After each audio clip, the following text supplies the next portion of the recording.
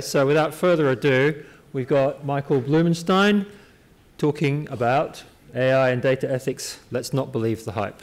Thanks, Michael. Thank you. Thanks very much, Simon. Thank you all for being here. I won't go through any introductions. I'll just go straight into it. I've only got 12 minutes.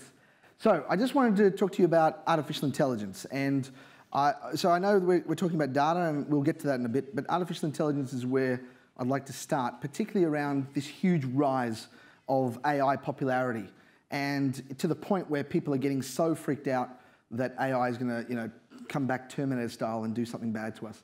So I'm here to say that it's not exactly where it is at. Okay, that is not exactly the full story. So we think of artificial intelligence in terms of 2001: A Space Odyssey. The bad computer takes over the spaceship, tries to kill the astronauts. That's terrible. Well, 2001 has been and gone, and guess what? That's never happened.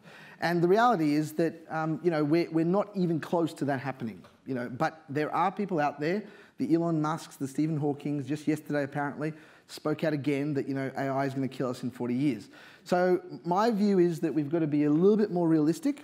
One of the major tests for whether something is really going to be a computer that can fool humans was this concept of the Turing test, and the ability of actually trying to communicate with the computer to see whether you could tell whether the computer was actually a computer and not a human. Now, no one has managed to create something that has passed that Turing test yet, not properly. So the question is, are we there yet? Well, we're not. So, artificial intelligence, broadly speaking, these days, sits in two communities. One is the concept of what we call computational intelligence. That includes things like neural networks, which are algorithms that mimic the simplest activity of the human brain. Okay, or another way to put it is connectionism, or connection science. But then you've got the old school artificial intelligence, which looks at symbolic techniques, logic, theorem proving, and things like that. Believe it or not, at the moment, the hype is in this spot here. The hype about these things called neural networks, and now deep neural networks, that are actually producing amazing results and are scaring people, because some people think they're black boxes and you can't actually understand what they're doing. So this area has been left behind a little bit, unfortunately, and has actually come out of the spotlight. But there are your hardcore AI fans of the classical approach that are still there, and that's fine. But this is where all the interest is and where all the money is at the moment. So, deep learning, this has come about as a big buzzword. Who's heard of deep learning before? Right, fantastic. Well, I won't go into too much detail about it then, but I will just say one thing, is that it's the revival of the old school neural networks. Neural networks have been around, or the concept of a neuron in an artificial sense has been around since 1943. So this is not new. AI is not new, and this is not a new, transformation of the landscape. It's been around all the time. We've just had some changes that have allowed it to flourish. So, ANNs are loosely inspired by the brain's, most simplest interconnected neuron behavior.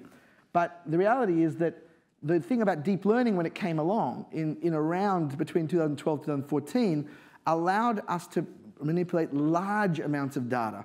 The algorithms were improved, and the ability to store the data and actually manipulate it was largely improved. So the applications of deep learning are huge. There's so much around.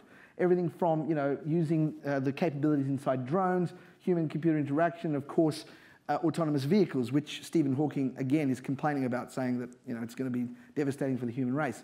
Don't entirely agree with him on that one.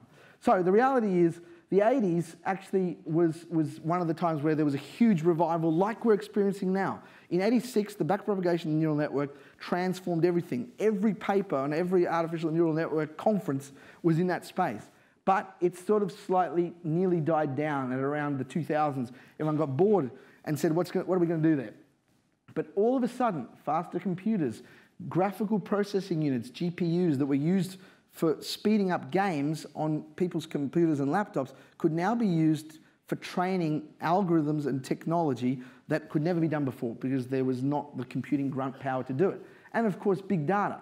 So 2012 with AlexNet, and around that time was around the start of when things really took off for the deep learning craze. So what happens in a deep neural network? very quickly, you design an architecture in a software or a package, you train it with lots and lots of data, and then you can end up with some recognition, say, of a face or an object or something like that. That's the standard application. That's where it started, image recognition, things like that. So these days you can get some code. 7 lines of code can allow you to implement a deep neural network, basically. That's it. So very simple. Almost anyone can do it, pretty much. So many frameworks available, Caffe, TensorFlow. You've got a lot of ways, commercial products, existing, even non-commercial products and off-the-shelf software that you can do it. So I wanted to show you one example of where there may be ethical considerations, but where there's a really great application of this deep neural network technology.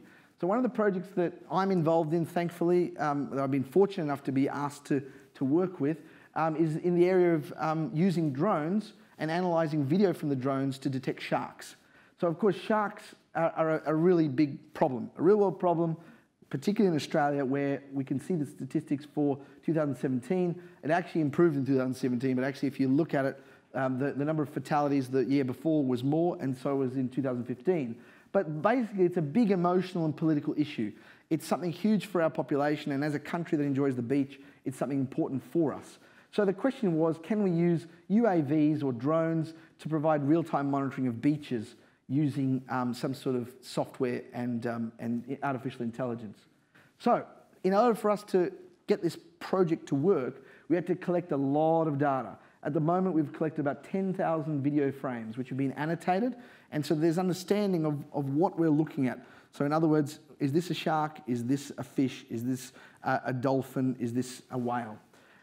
We've got a number of labels, so our technology can now distinguish between every type of, well, main, marine animal group, but also other things, humans, cars, everything like that. So we use deep learning-based object detection to actually allow us to undertake that. So where we are up to now is that we haven't just developed the software and it's sitting in a closet in some sort of research lab. We're actually deployed this software now. The company we're working with is called Little Ripper, or now transformed to be the Ripper Group. It is now signed an agreement with New South Wales government that we're going to deploy this in 11 beaches in New South Wales. And basically, this is going to allow people, so it's going to be launched on December 15th across those 11 beaches. Swimmers and beachgoers are going to probably experience another level of safety, a non-invasive level of safety that doesn't hurt the sharks but also doesn't affect them with this technology. So we're about to commence an international collaboration where some of my team are going to go over to Reunion Island and actually test it internationally and possibly get more contracts internationally. So this is the graphical user interface. This is what it looks like. Very simple. You can see that things are being detected in the ocean. The boxes labelled suggest what they are. These are detected in real time. That means that when the thing's deployed, as soon as it sees it, bang, it's reported back. So at the moment, the drone is able to send SMS text. It sends alerts. It can be fitted to deploy a lifeboat, an inflatable boat. It can also use a megaphone to immediately tell the swimmer that there's something in the ocean that's approaching them. So if we have a look here, here's some sample results. This is a large number of sharks detected. As you can see, there are a couple of unknowns there. That just suggests that the system thinks there's a shark there, but it's either too blurry or too difficult to tell. Dolphins, plenty. It detects that. It detects boats. It detects kayaks. It also can detect sharks in really difficult conditions, particularly around things like, where there's blur, lots of glare, and even when the water is murky. So we're very pleased. So I forgot to mention the accuracy is around over 90% in Australian oceans to be able to detect sharks. It can look at eagle rays, drones, people, everything else as well. So here's, you've got the first audience in the history of UTS to see this. These are the first snapshots of detecting whales and sharks at Reunion Island. So as you can see, the water is quite different off Reunion Island, and also it's actually a totally different condition. So of course, as with any other imperfect AI, you've got to retrain it and you've got to provide it with different data to be able to work under different conditions. So that's some challenges we're experiencing, particularly in murky water, brown-looking water. It's actually quite a bit of a challenge. So I'd like to finish off with this video, and I'm just going to show you some real-time shark detection in action. And as you can see, there are some pretty chunky, difficult conditions. So it lost it there, and then it gets it back. But it tracks it, so it understands that if it's lost it, it knows where to find it again. It can detect people on the beaches. It can detect vehicles. It's labelled those as surfers, but basically humans. Eagle rays. Now these are obviously, some of these are quite shots that are taken from different distances. Obviously, when it's very close, obviously you get a better resolution, you get better imagery. But when it's far away, and particularly when there's waves crashing and other things, really challenging type of environment to actually take. So paddle boats and so forth. So we're very proud of where that's got to. At the moment, the people that are testing it on our beaches are actually surf lifesavers. They're commandeering the actual drone technology. So it's actually in the hands of the people that save lives. And basically they're the ones, not the technologists, that make the decisions on where to go next. So I will finish off very quickly with just my perspective on the future of AI. And basically the reality is that everything I've showed you works great. Here's a real life example of something that's being deployed commercially and for the benefit of the public good. But we are a blip in one spot of the AI spectrum. The reality is there's more to come. So yes, there's going to be some controversial stuff down the track, but we're a bit further from that than we might think. So, for example, one of the inventors of the backpropagation neural network, who probably is one of the biggest characters at the moment, he's now been employed by Google. Now this guy's come up with a new concept of capsule networks. Capsule networks are just better neural networks, but guess what? They were on the drawing board since the 70s. Couldn't get them to work, but they were just sitting there in a theoretical sort of situation where you couldn't actually get them to be implemented in real time. Now that's now working to the point where it's better and actually is mimicking closer to the human brain's function. The second one here is neuromorphic AI.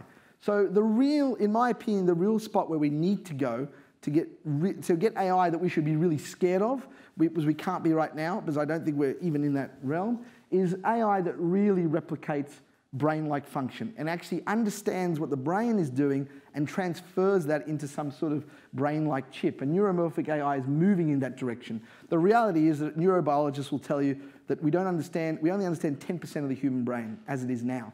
So it's very difficult, if you don't understand the human brain, to actually replicate it. So we're pretty far there.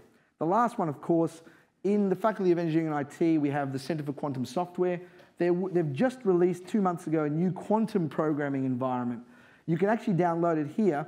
This is one of the future directions for AI, using quantum computers to be used in artificial intelligence. So we've actually got a really bright future from the technology side, and I would argue we have a very bright future from the point of view of human safety. Thank you very much.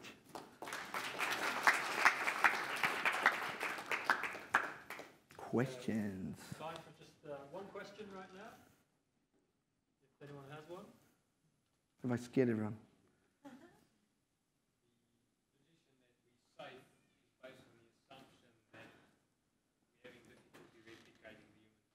Correct. But it's possible there's other ways that the machines can be intelligent, that we still might be able to design without understanding the human brain. My argument is that I would find that to actually unpack the evil in us, you'd have to understand it. And so my view is that you're not going to be. I don't believe there is sufficient technology out there to be able to do that. So if you're suggesting that maybe there'll be a computer or technology that can actually come about by not understanding our brain as the basis, I'm actually very, very skeptical of that. I'm not saying it can't happen, because then I couldn't be a scientist, but I would say that the probability of that happening is low. I mean, to be realistic, to be able to understand how we can really get something that will be close to what people are being really scared of at the moment, we really have to understand our own biological function better. Because at the moment, deep learning and all the hype is on the basis of of a very poor replica.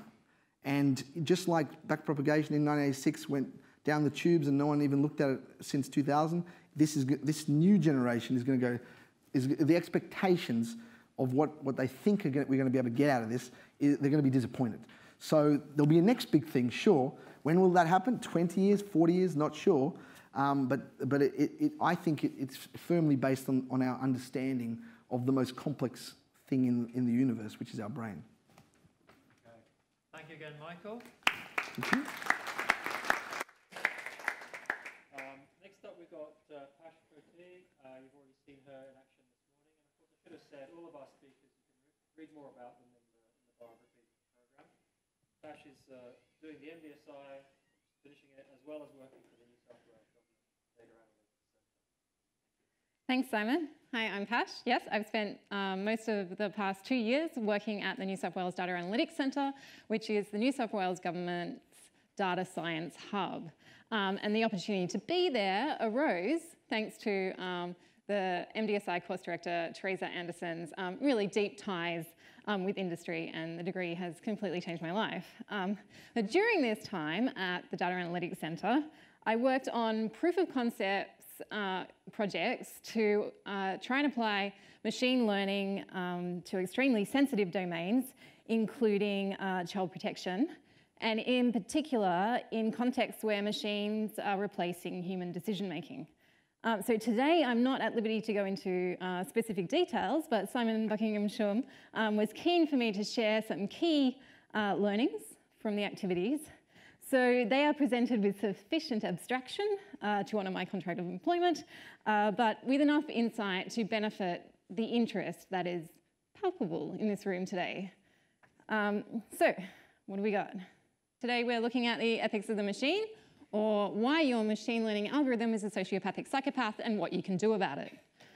Now, we're going to have to deal with some not so simple questions to get there. So firstly, what is ethics? Can machines learn ethics? And to get to that, we're going to have to cover how machines learn. So what is ethics? Ethics is a philosophical discourse on what is right, what one ought to do. And unlike other philosophical conversations about what is beauty, what is logic, what is knowledge, the difference with ethics is that it compels action. You can't very well have a conversation about what the right thing to do is without then going out and doing it. So can we teach machines ethics? Well, firstly, how do they learn? Teaching a machine is much like teaching a child. So you show them a picture of cat or cats with the label cat and repeat it enough times until they're able to see a cat without a label cat, for example, out in the street, and the child says, cat, that's a cat. So in supervised machine learning, the pictures of the cats with the word cat next to them are the training set, and the picture of the cat without the label is the test set. So what's different? One thing that's going on here is outside of that, there's no context.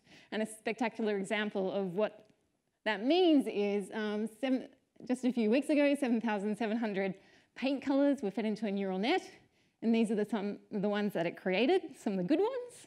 So like ghastly pink and navel tan and birth pink, but these are some of the ones it got wrong. So it mistook blue for grey and green for brown. So what it was missing is it didn't have any external truths about the sky is blue, the grass is green, or a rose is red and also white and yellow and pink. Another type of machine learning is unsupervised learning. And one of the advantages, and in this process, we're not giving the machine any labels, we're letting it discover patterns for itself. And one of the advantages of that is that it's open to new things or new signals coming along. But one of the disadvantages is that because there's an element of dimensionality reduction, what it finds may not be interpretable, or it may not be actionable. So an example is I put YouTube usage data into a clustering algorithm. To find new segments, it finds a segment of 6 and 60-year-olds that behave in exactly the same way, but that's no good to me if I can't market to them in the same way. So now we know how they learn. Can we teach? Well, what's going on with both of those methods is that essentially there's algebraic operations happening within a representation space. Or in other words, concepts are represented mathematically and their accuracy is tested with statistical methods. So in this context, can we teach machines ethics? Well, unless we're able to reduce ethics, or in this case, fairness to a mathematical definition or equation that works in every context for every subgroup, then at this stage, I'm going to go with what our first speaker was saying, which is no, we can't teach machines ethics, which basically means we're dealing with a bunch of sociopathic psychopaths. So still don't believe me? Let's look at some of the common traits of these people. So one is that they are socially awkward. Boom. Machines, totally socially awkward as well. Another thing is that they don't show remorse. Look at that, ice cold. Another one is they have no self-control. And we also heard earlier today how when robo-traders wipe out $100 billion in market cap in a few minutes, they clearly have no self-control. And don't believe me, this guy also seems to think that his computer is a psychopath. So if that's how they operate, then what can we do about it? You may have heard of the interesting case of James Fallon, who was a neuroscientist who inadvertently discovered, that's another story, that he had the gene for full-blown psychopathy, or for being a psychopath.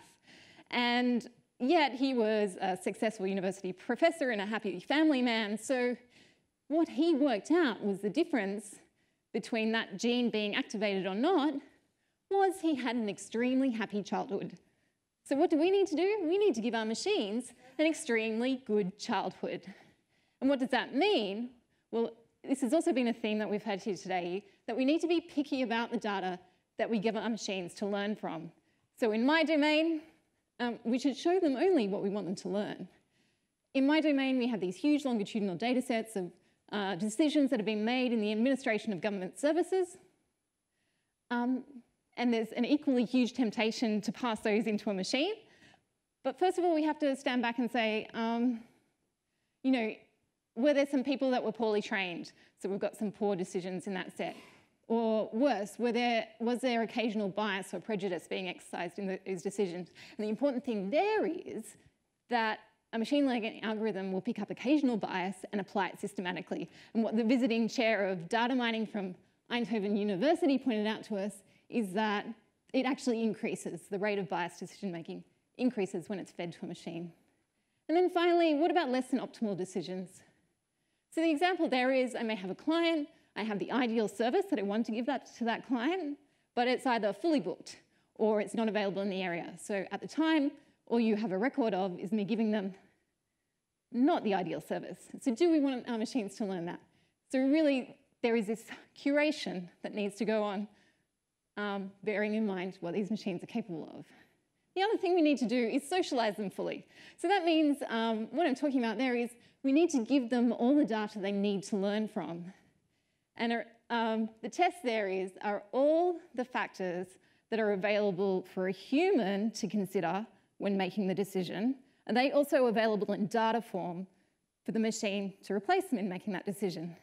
And around the same time that we were discovering that we possibly had a potentially fatal flaw in the design of one of our projects, this paper came out from the National Bureau of Economics Research in the US, and they, in January this year, and they basically had an incredibly similar but better articulation of the problem, which is they wanted to apply, again, machine learning to replace human decisions. They had a choice between judges deciding to grant bail or judges deciding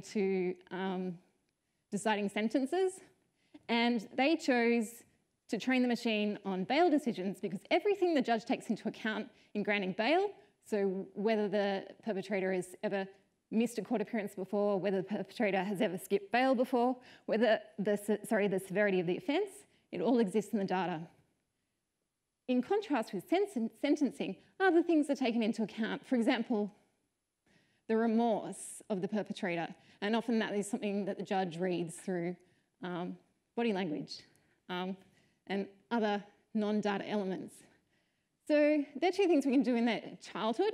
So in that learning, training phase, Now, what do we do when these psychopaths grow up? So when they're out in the wild, don't tell them where you live.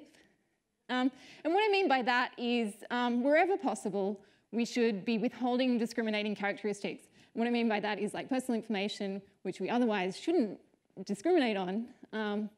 We shouldn't be giving them to the machines. And then we also need to test, because we may say we've done that, I don't have gender in there, I don't have age in there, I don't have ethnicity, but it could be that there's still proxies for that in that data. And these academics from across 5 universities in the USA came up with a test, a machine learning algorithm test, where if they can predict, based on your data set, which you think is clean of these personal characteristics, if they can then predict gender or predict your race, then it's failing the test. Okay, and then the second thing is don't let them prey on the weak. And what I mean by that is you need to test your model accuracies on different kinds of people. So because algorithm accuracy is only cares about the size of its mistakes averaged over all of the training data, it may have very different accuracies on different groups. And that's actually amplified on minorities because there are fewer of them within the data set. And so it doesn't care as much if it's getting them wrong. So the example there is I may have 90% accuracy on men, but only 50% accuracy on women. And with these 2 methods that I've just described, there's a slight logistical challenge, which is, on the one hand, we want to put our hands on our hearts and say we haven't used personal information in the running of these algorithms, but at the same time, we also need to retain that personal information to keep testing and making sure that they aren't exhibiting discrimination and bias. And we can do that, and the separation of principle that has been developed in health research can allow us to do that. So in conclusion, we need to be careful about how we are raising and training these algorithms. We need to keep on testing their inputs and outputs. And I think an ultimate test of the ethics of the machine might be to say, you know, would you trust your children with the machine? But moreover, now that you can see that the structures of ethics come from what people put in place around the machine, the question should instead be, do you trust your children with the makers of the algorithm? Thank you.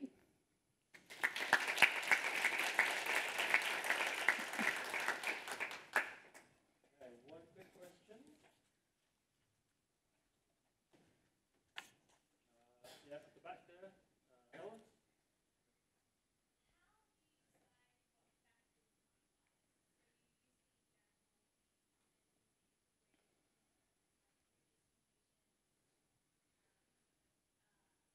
So,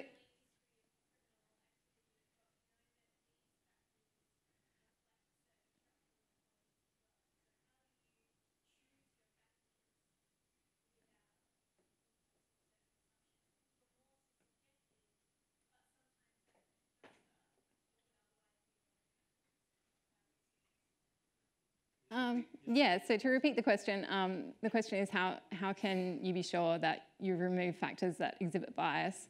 And in particular, for example, in the legal examples I gave, that remorse, an interpretation of remorse may contain bias, or even some of the factors that you took into account in granting bail, so previous offences may contain bias.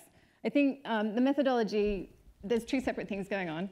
So first of all, really, I'm going to put my legal hat on because I'm a solicitor and say that it's about removing the elements that we know by law you can't discriminate on, as well as what I also said, which you said earlier today, which is you then test for those to see if there's any proxies in your data set. But insofar as what the judge was taking into account, in either sentencing or bail, I mean, that's the legal system. So that's not, we're data scientists, we can't solve everything. And so in my example there, I wasn't talking about one set of factors for each of those use cases being biased or not. It was just about the scenario that was best suited for training a machine learning algorithm was one where all the factors that are used are actually in the data. But yeah, beyond what's legally compliant, and as that academic pointed out, like what is the definition of fairness? How can we teach machines to be fair if we can't even decide on a decision of fairness? Like, these are big questions, and we should keep asking them. Okay, thanks, Pash. I love the child development metaphor there. That can be something that we turn to, I think. Thanks so much,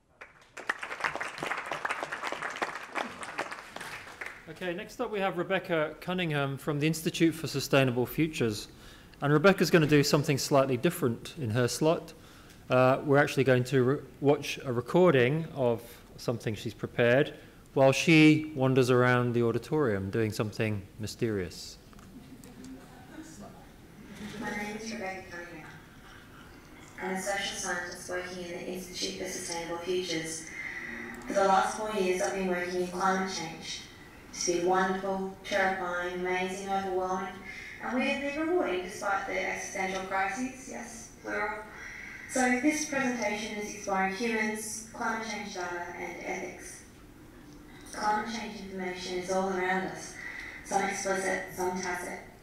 This symbiotic and fragile relationship we have with this planet is transferred through the air we breathe, the water we drink, the buildings we live in, and places we go to play.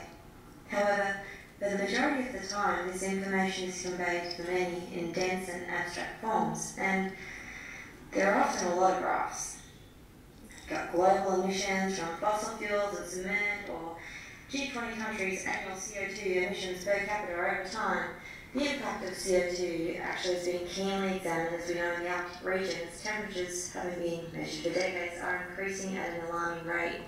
We know that this warming in the Arctic region means melting tundra, which equates to sea level rise. What this might mean for countries most exposed from sea level rise is indeed devastating, putting millions of people at risk.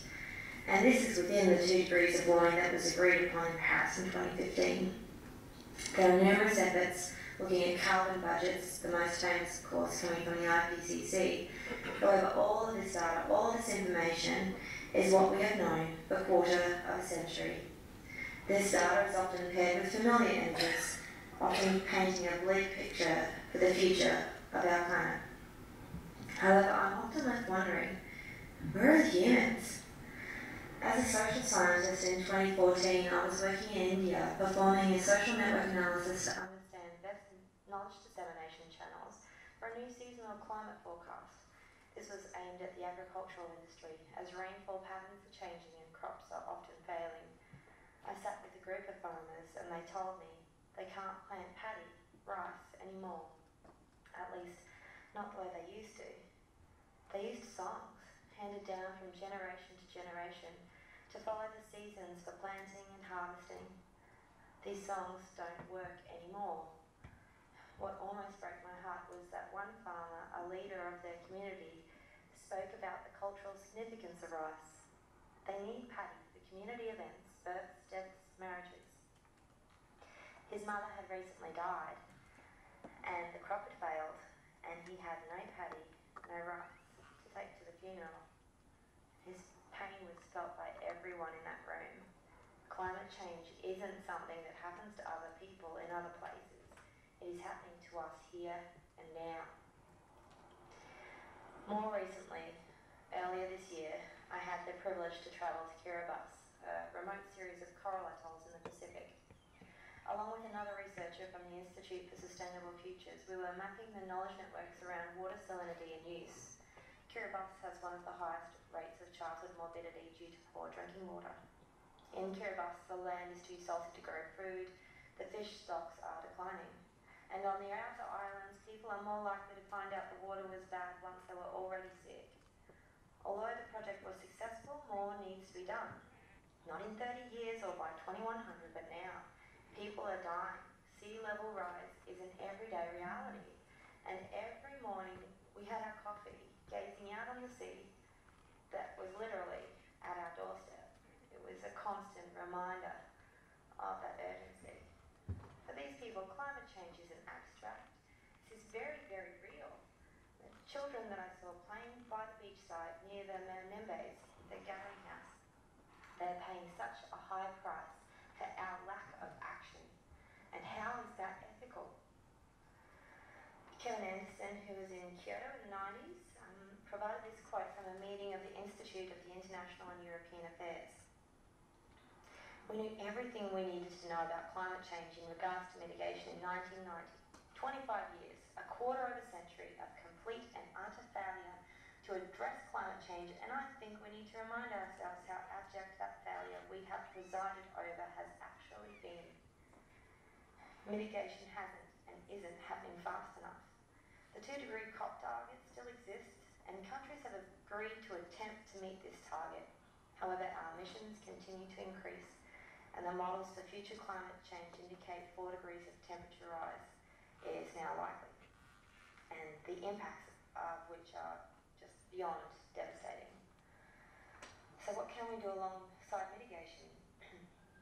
Adaptation, which is making changes to the way we live, which allow us to survive until society learns to effectively reduce carbon emissions. And it is local, contextual, and happening. We can make changes now, both in the country and in the city. And we've seen it for years. Adaptation at a local scale, for example, solar panel. It is an adaptation, but with a mitigating effect. Here in Australia and New South Wales, we are very conscious of heat. This is a surface temperature map of Leichhardt on a hot summer day. The areas that are purple, deep purple, are urban heat islands. Some of the cooler yellow shaded areas on the edges are coastal, but not all of them. You can see cooler areas even within the built environment. In particular, the bottom right-hand corner of the image is the coolest suburb in this local government authority. Why? Because it has retained substantial levels of tree canopy cover. It sounds simple, but why aren't we doing it everywhere? Heat has an impact on human health and well-being, but also on infrastructure and energy systems, as we need to use energy to cool our environment. As a society, we have the ability to design for anticipated change. This is an example of a change model developed for energy systems here in Sydney. An attempt to move away from business as usual by following a series of transition pathways to a designed and desirable future. This is actually part of a broad-scale strategic planning exercise in collaboration with ISF, UTS, and the New South Wales State Government, during which the researchers have spoken to over 1,500 government decision makers covering over 91% of the state's local government areas. It's about making change local, contextual, and achievable that can contribute to mitigation, but also improves health, well-being, and survival of local communities. Understanding the lived experience of people allows us to design pathway to a transformed future. The traditional scientific chasms and silos of knowledge don't engage publics at scale. We as a society, and as a scientific society, need to engage in conversations.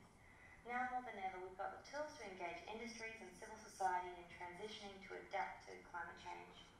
Companies such as the Cross Dependency Initiative, or XDI Sydney, launched only last week here at UTS in the data arena, and they're working with state and local governments, research organisations like us at ISF, and industries to collaboratively adapt our essential infrastructure to climate change, bringing together large-scale data. It's approaching like a petabyte of locally scaled climate change data, using immersive technologies to understand risk. Back in 2016, I worked with the University of Manchester and the Manchester Museum. We collaborated with the Tyndall Centre for Climate Change scientists on an exhibition called Climate Control. It was open to all ages, and the exhibit encouraged thousands through their doors. We presented climate data in artistic forms, such as performances and films, working in particular with artist Rachel Parry from Nottingham and Exist from Australia. We even did cooking shows looking at food of the future. We also worked with the Manchester City Council and the Climate Change Agency in order to engage civil society in imagining a city through clay, Lego. And each of these buildings were annotated and offered to the City Council to inform their planning to reduce their emissions to net zero by 2030, 2050. They created green buildings, transformed education, energy, transport systems, and even the working environment. At UTS, here at the Institute for Sustainable Futures, we're working with creative studios such as Blue Trot, based in LA, exploring virtual reality, allowing people to experience environments like coral reefs adapting in Belize, allowing people to interact with the science that is informing this transformation in an immersive environment like never before. You may have been wondering this whole time, well, this is a TEDx talk, so where's the speaker? Like billions around the planet, without action on climate change, I will no longer exist. We have the tools, it is up to us to act. Hopefully by now, you will have in your hand a small pebble, and I'll leave you with this quote. I alone cannot change the world, but I can cast a stone across the waters to create many ripples. And I ask you, take this small pebble and create ripples that will create a better world. Thank you.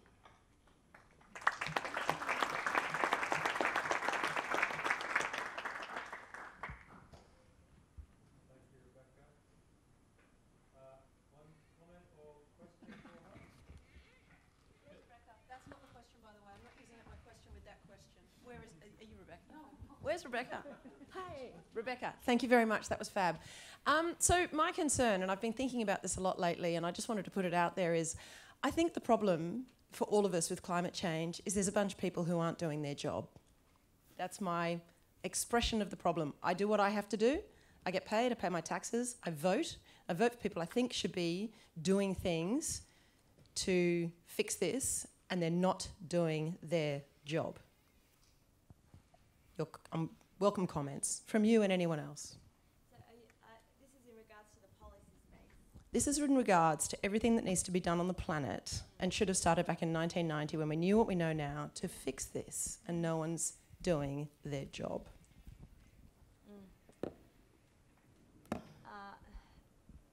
It's hard.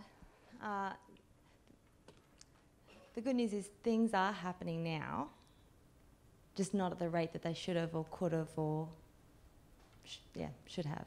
The political will hasn't been there because people were making money, and the system that we live in always prioritised money over people. And I think now that we're getting to the point where in the West we are experiencing the very harsh edge of climate change, and it is now affecting our economic systems because of people rocking up to AGMs at banks and at insurance places. We're working with insurers and the finance sector because these types of extreme climate events cost them money, and so they're worried about that now. And they're rolling out the XDI project is also because they have to put climate change in their business plan now. I think these are some levers that will finally force businesses to act, but because there was no political incentive or stick, unfortunately there hasn't been enough. But in the next few years there will simply have to be, because the economic system won't survive. I guess what we all need to do then is say to our banks things like, I'm not banking with you if you don't have sustainable practices. Put our money where our mouth is. And I have spoken to people from a bank and an insurance company that said it is because activists rock up to our AGMs and say, why are you paying your executives this? What are you doing about climate change? What are you doing about this? What are you doing about climate change? And asking that question every single time. And finally, there's some forward motion. You're doing a good job. Thank you. Thank you, Rebecca.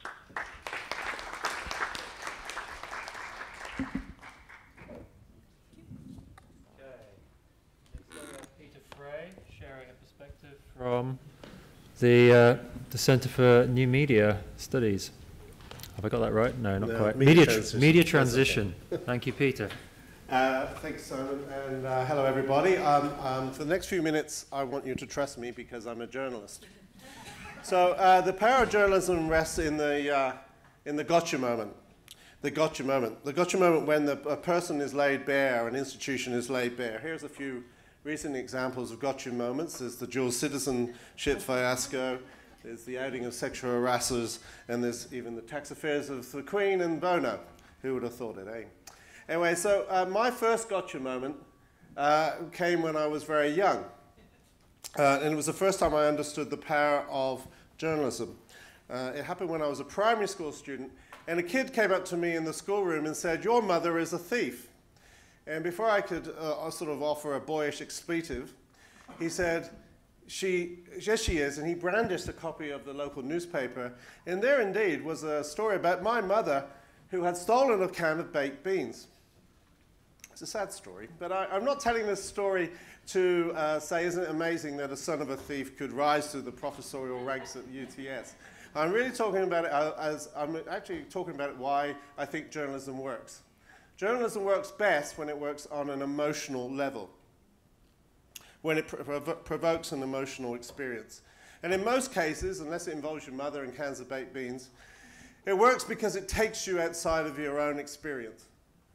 It takes you to a place where you probably haven't been, to an understanding of an event or a personal experience. And in fact, journalism works when it makes you feel. And I apologize for those terrible editors, but you get the drift. Now, in journalism, we eschew sometimes this kind of gotcha moment, the emotional. In the academy and the industry, we are probably more likely to wish to talk about cultural issues, or if you like, more intellectual issues, or even craft issues before we talk about the power of emotion. And there is also a tendency to see gotcha journalism as a rather crass and unthinking part, a purview of the tabloids. And of course, despite the huge amount of thinking that would have gone into that particular headline about the sinking of the Belgrano during the Falklands War, it works because it is unthinking, because it works because it makes you feel. And it is the power of emotion and the potential of deep learning technologies to facilitate and enable human emotional response is what I want to talk about briefly today, and how those responses could actually really be about the future of journalism, and how that future requires us to consider how the same machines can be utilized to enhance trust in journalism, and at the same time that requires us to increase our efforts to develop new and transparent frameworks for that trust to be distributed. We live in very emotional times, right? We feel faster than we think. We are receiving news and information faster than we think. And we are sharing that news and information often just as fast, often without reading. In a way, as I've just explained, I hope that news has always been emotional, but now it is enriched by technology. It's all a bit scary, but there's nothing to run from, as if we had the opportunity to run from it. I think it's a great opportunity. Because the unprecedented upside of digital disruption is that it has gifted us the capacity to connect and engage with people and to understand what they want and who they are. This is what Facebook knows about me. It's a smidgen of what Facebook knows about me. And it's essentially what Facebook uses in its knowledge about me to sell to advertisers so advertisers can advertise to me. And if you want to get your own version of that, do a quick search on ProPublica and Black Box, and you can download a Chrome extension. I think the news media, both legacy and emerging, can do other and better things. As the scholars Mark Deutzer and Charlie Beckett have suggested, a journalism that links news to emotion and that connects to people and that deploys positive psychology to the sharing instincts of audiences could actually have the makings of a sustainable model. And to this, I would very much add the dynamic that comes with using deep learning. So I just want to talk briefly about a couple of projects that the Center for Media Transition is involved with other members of FAS, other members at UTS, and industry, and other external parties. First off, I'd like to go to this guy. Right, now he's Exhibit A in how certain people invoke an emotional response, which is, of course, his power, and let's hope will also be his downfall. You simply can't be ambivalent about this man. And, of course, as you know, Trump delivered an initial upswing in the circulations of quality news media in the United States, and that's because they have deeply engaged audiences, and they were able to engage more people who cared about what was going to happen under Donald Trump. But what I'd like to see is how we can harness the emotional power of Trump to assist people less engaged in the news to become even more so, So I conceived of the Trumpometer, and I've enlisted a PhD student in fate, whose name is Wenming Huang, and the artist and cartoonist and my dear friend Rocco Fazzari. And this is what we've done up to now. Rocco has drawn a series of generic faces. This is just a couple of them, but emotional, that each have a different emotion. And we've thrown that into an AI. And then Rocco, having threw it into an AI, then Rocco created a series of Trumps, and he threw those into an AI. And then Hanming asked him to create some more generic faces, so chuck them into the AI. And then Hanming asked the AI to produce its own Trump, and this is what the AI produced. Now, well, this is all great fun, so why on earth am I doing this? Right, so this is my initial idea. Can we make it easy for journalists to generate Trump heads by simply speaking at the machine? And can you use these Trump heads as a way of engaging people who are not necessarily engaged with the news of the day? So ideally, a journalist would go, 3 happy Trumps, and that would be the day, for instance, that that Trump's tax bill passed Congress. And then you could say 4 angry Trumps, which would be the day that Jared Kushner is indicted for collusion with the Russians. Now, so this is simply a way that this could be shared out on social or shared on individual stories to try and engage people who are not necessarily engaged with the news, with the politics of the United States. And I must confess, we did first think about creating the Mallometer, but then Rocco suggested that we might run out of time. And it might not be. So, but I really want you to think of a way of this as a way of engaging the emotions of readers. And perhaps what a news organization should say about the Trumpometer to its readers in terms of trust and transparency. So I'd suggest the media company needs to be upfront about 2 things, 2 key words. One is intention, why are they making it? And the other is accountability, who is responsible for it? Just leave those 2 thoughts with you. The next project. One of the kind of holy grails of machine learning is the idea of automated fact-checking. And I've had a very little bit to do with this. And up on screen is a thing called Claimbuster. Again, you can download that. And the idea of that is that we can use natural language processing to find out that a machine can tell us essentially when a politician is lying. Now, there's a lot of problems with that because, as we'd probably all immediately guess, that that machines don't really do very well with satire or nuance and such like. But it'd be an amazing thing if you could just have automated fact-checkings. But actually, that's not this talk. But if you would like to look up Claimbuster, you will notice that I managed to persuade Claimbuster to put in Hansard. So this is a project based in the University of Texas. And what Claimbuster puts out every day through this NLP, it recognizes in different shades of blue the likelihood of a politician making a factual statement. As I say, this is not automated fact-checking. But what if, along the way, we could harness similar technologies, similar deep learning things to the cause of recognizing and exposing commonly deployed fallacies? So the types of fallacies that find their ways into your newsfeed and are common in news media and which are really the building blocks of fake news.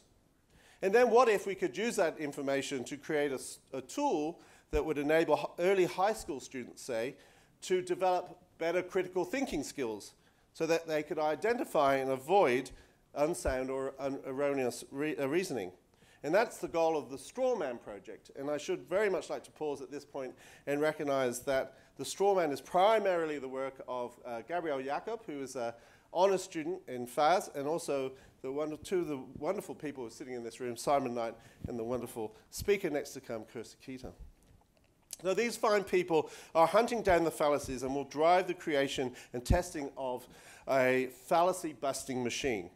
And as I say, my overarching goal is to get the fallacy into the New South Wales schools, and the New South Wales Board of Studies is already interested. But to do that, I think, again, we must play with the emotions of people. And I think we might need to gamify this idea, and we might need to create an avatar to enable high school students to interact with it. So I think the straw man, the he of the straw man should become a she, and we've all heard of Khaleesi, the mother of dragons. Well, I'm keen to think about Khaleesi, the slayer of fallacies. Anyway, so can we create a hero's journey towards truth using deep learning? I think we can. There is much more to be done on both projects. but it really gives us a chance to think about trust and transparency. As you probably know, trust in journalism is at a record low in this country and many others. And if getting it back is going to be a very hard job. Because especially among young people, they can't recall the time when you simply trusted something because it was the brand that you saw every morning on your coffee table or whatever. But I do think it's interesting that there was a survey out last week that showed that people are more likely to trust what they see than what they read. So I think there's a capacity to use deep learning, again, to produce video and other forms of visuals that may enhance trust, especially among young people. About 5 or 6 years ago, I brought the fact-checking service PolitiFact to Australia, and I still think, and the idea was that could fact-checking be used to restore the truth-telling aspect of journalism? And I still think that fact-checking has a role to play. But I think the real problem with fact-checking is that it didn't actually answer this emotional quotient. And I think this was a missed opportunity. Because even though we showed the workings behind our fact checks and we cited lots of references, we needed to be even more transparent about what we were doing and why we were doing it. We needed to be more responsive to our readers' needs, and so we could talk really about our intention and our accountability. And there's plenty more things to say about this whole thing, but I think in the age of AI, that it's quite possible that we can, when we build trust and we talk about responsibility, we really need to talk about the role of the machine and the role of the human. And we should need to be talk about the who does what, when and why, and who takes the rap for when things go wrong. Thanks for listening.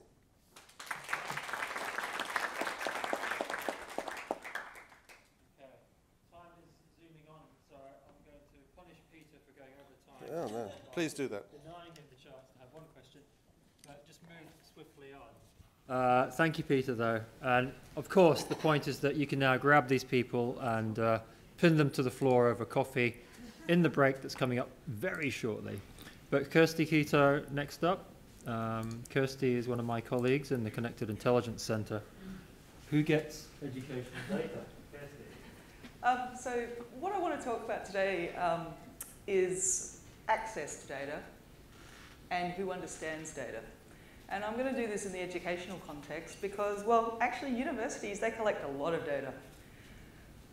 So we've been collecting data for years. We've been collecting data for decades, really.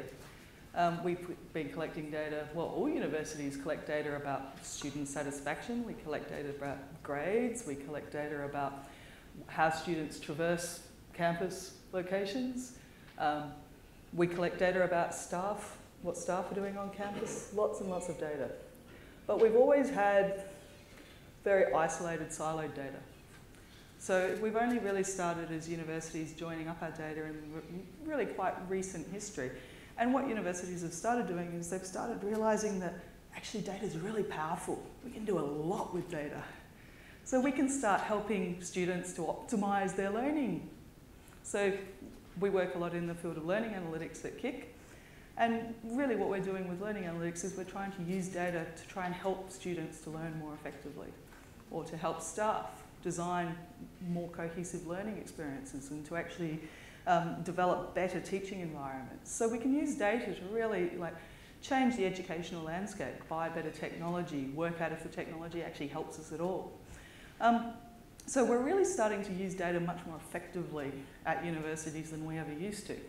And there's new data standards emerging and new opportunities to use data in education. So just in the last 3 or 4 years, we've actually seen 2 new data standards emerge out of education technology, XAPI or Experience API and IMS Caliper. And these are both new data standards that essentially let us collect data from ubiquitous mobile environments. So a lot of the educational data that we've used to collect in the university system has been very it's been very isolated and difficult to join up and very restricted to, for example, environments which are very managed. So, for example, data that's collected from a learning management system and can't be maybe using, well, data that's coming from a learning management system, but we know that most of our students are all over the place. They're using their mobile phones, they're using home computers, they're using a whole heap of quite wild environments. So we've got new opportunities emerging. But at the same time, there's challenges coming as well. So right at the time where universities are working out that data is actually a really valuable resource, we can do a lot with data, we're moving to cloud systems. And sometimes we're losing the chance to actually control the data and to extract the data that we're finding so useful. So we're making decisions in multiple parts of the university that are potentially going to work against each other. And we need to start getting very strategic about how we use data in the educational system. And all companies are facing these challenges. It's not just universities. So what I want to do today is think a little bit about the questions we're asking in the university context, because there's a lot of talk about privacy. And privacy is important. Privacy is very important when it comes to educational data, and we do need to be very careful with data. And we need to be very careful that the right people have the data, and that the data is not misused or abused, or the wrong people don't get their hands on that data. But there's other things we have to worry about as well. And I get worried sometimes that we're not actually asking the right questions, because actually what we tend to worry about is privacy, and we forget about things like access and ownership of data. So, who gets access to educational data? If they do get access to it, do they get it? Do they even understand it? And who owns that data? Where does it sit and who's responsible for it? And I'd like to see us starting to shift our conversation along a little bit more into some of these more nuanced questions that we could be asking ourselves. So one thing I'd like to point out here is this is actually a drawing from a talk given by Audrey Waters, who's a big talker in educational technology. She was asking questions about who owns educational data at least 5 years ago, according to this picture that I've got here. And yet the concept of data ownership in the university system has not really managed to transmit into a full-blown conversation. So, question one, who creates educational data? And where are they creating it? Students create educational data. Staff members create educational data. Where are they creating it? They're not often creating it in our nicely controlled systems. So I've had to change my picture because I've moved to UTS. But when I started doing this research, I was at QUT, and we had a beautiful new learning environment, very similar to the UTS beautiful new learning environments. Our e-learning services had turned on all of the technology for a new STAR course we were running. And my students, after I'd gotten them all into groups at the end of the first day of class, signed over their Facebook accounts to each other, and they weren't using the learning management system at all. So if you were predicting maybe student success or trying to develop ideas and models of what students were doing in your system, and you were just using the learning management system data, then you had very bad data. And yet we had an entire organisational unit that was trying to predict student success off of the back of student behaviour in the learning management system. So who creates the data and where do they create it? Something that we need to be very aware of when we're thinking about learning and how we can actually optimise learning or do it better. But who gets access to that educational data is a question we don't often ask. So is it the strategic intelligence unit at the organisation? Are lecturers getting access to the data? Are students getting access to the data that they themselves generated?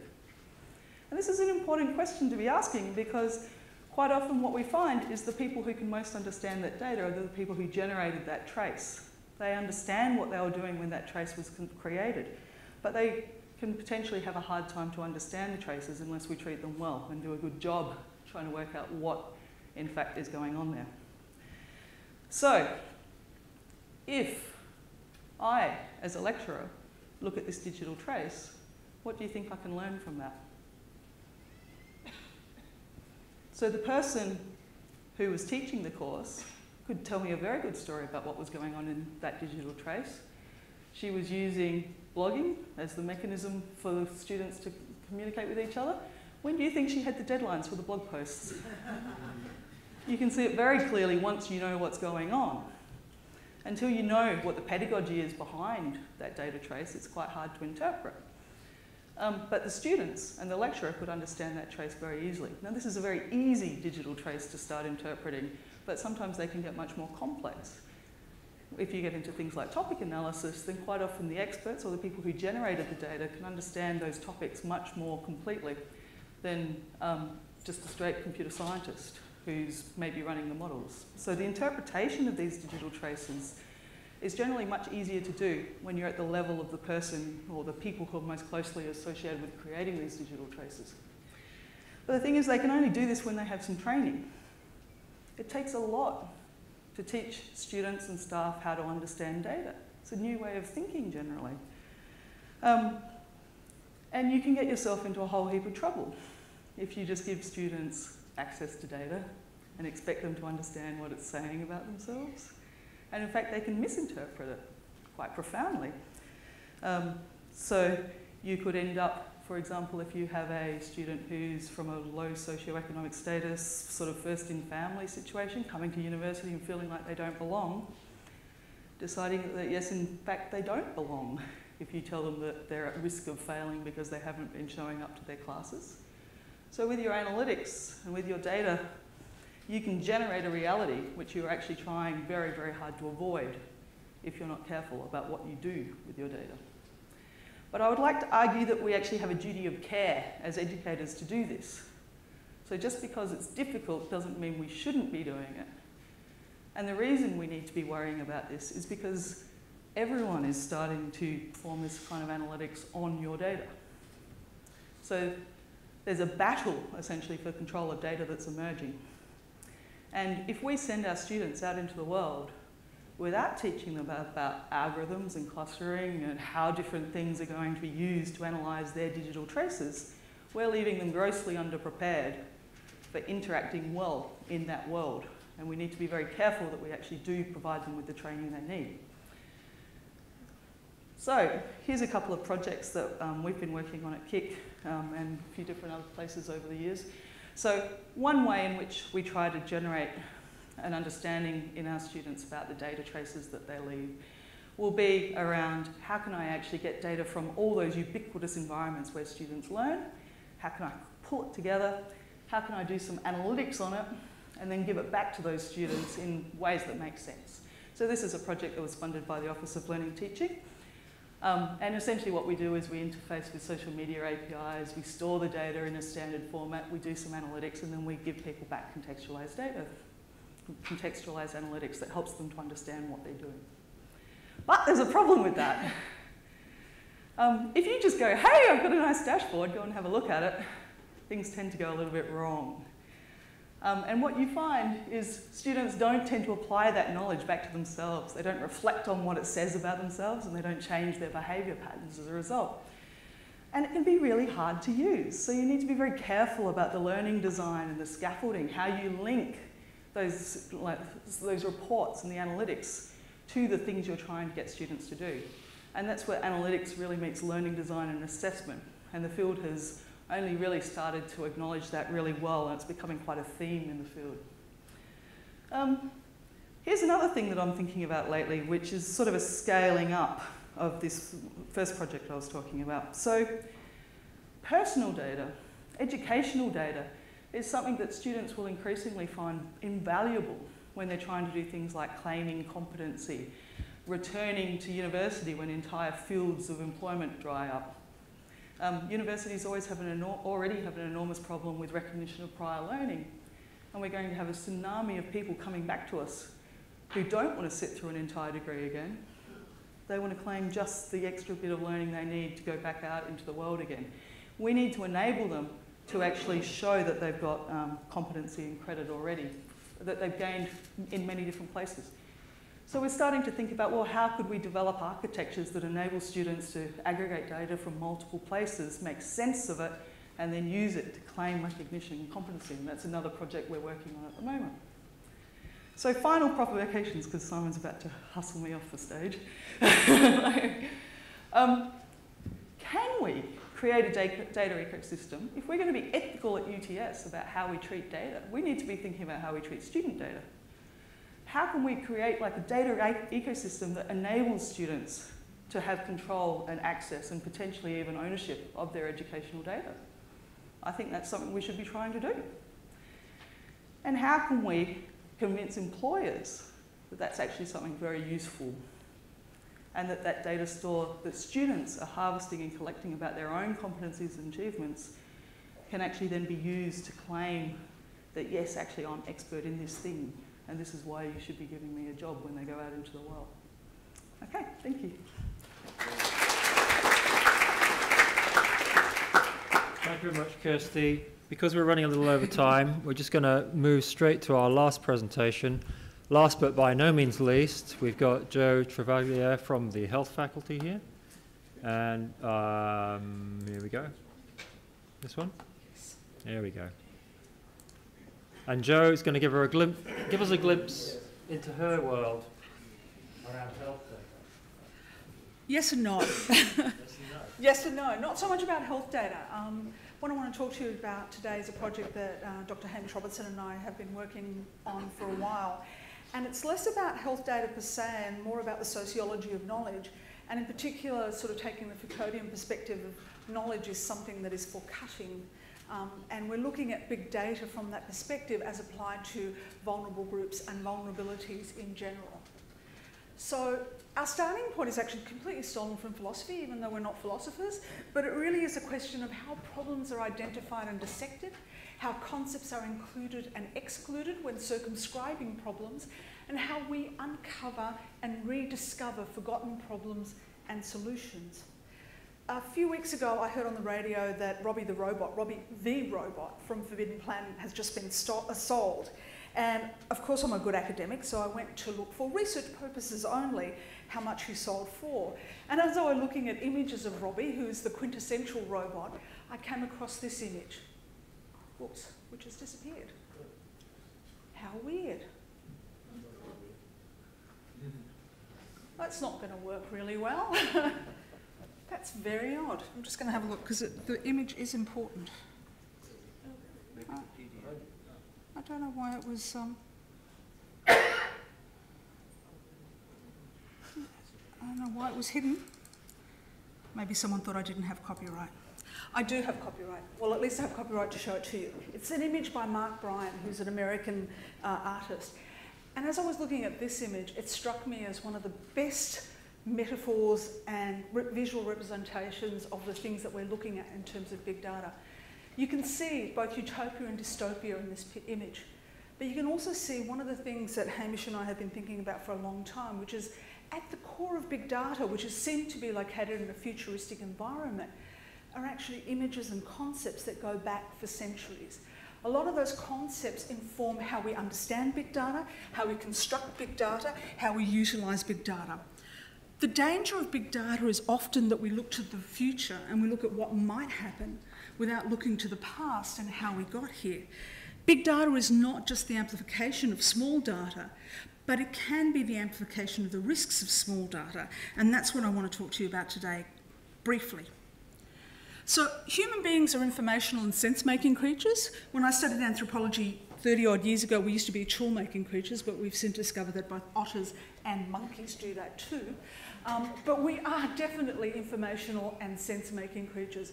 We try and make sense of the world around us. We try and create metaphors, visual abstractions of what's occurring, and we jump from one form of information gathering, data gathering, and knowledge making, which is data in a context that can be utilised as we go along.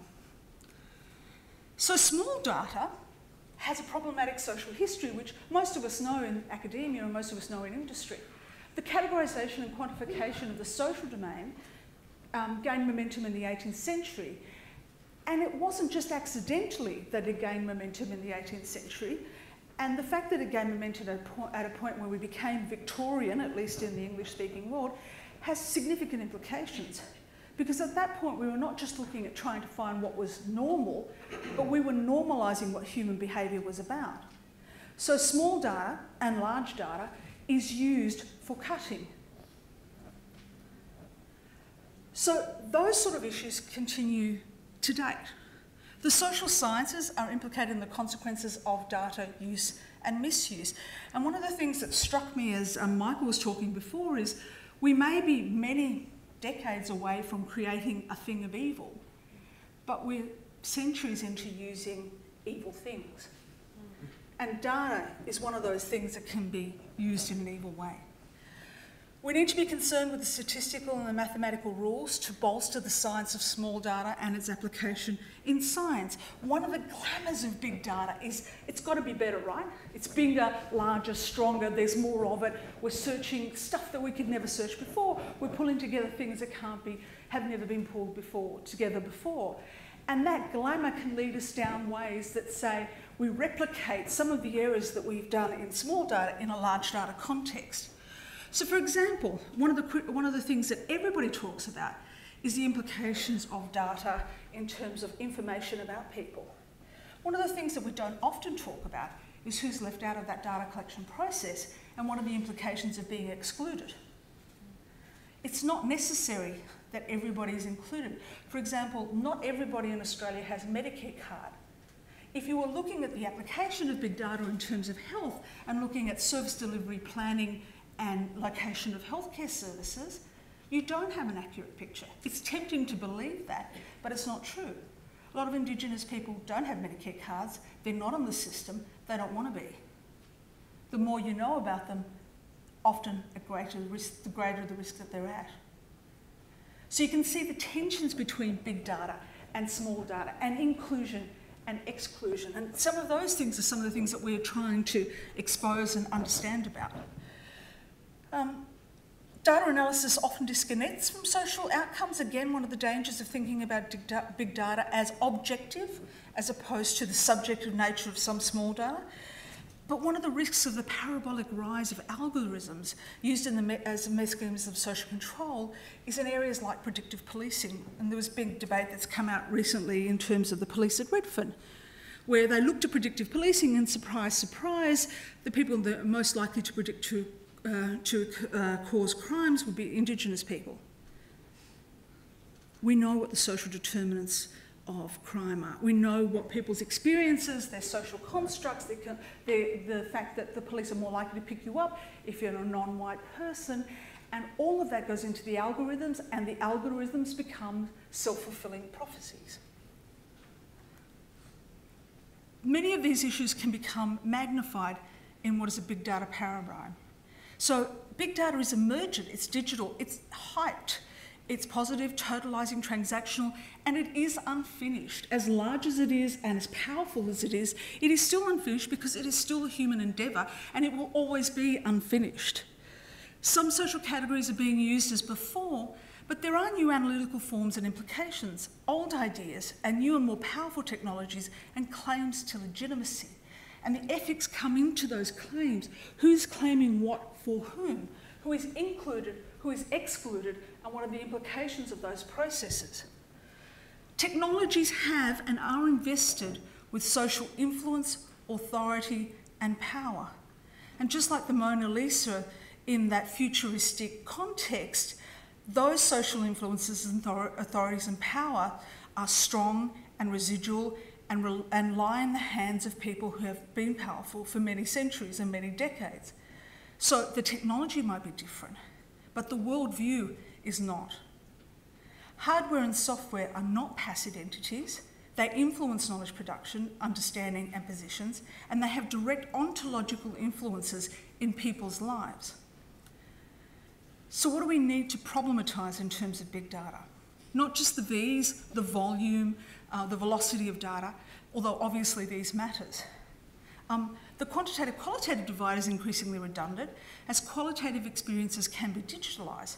But what does this mean about their appropriation and legitimisation? When we draw on the lived experiences of individuals, how are they represented? How do we understand them? The quantities and variety of data are beyond previous experiences, but the social implications are both the same, use, misuse and abuse, and different with new risks and possibilities.